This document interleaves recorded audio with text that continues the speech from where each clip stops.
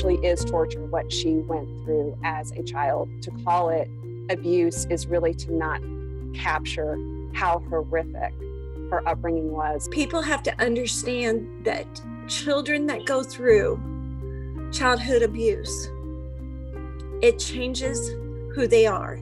I went through that, and it took me years and years to overcome it. But I also had a good foundation that helped me overcome it. Lisa did not have that foundation, and she was broken.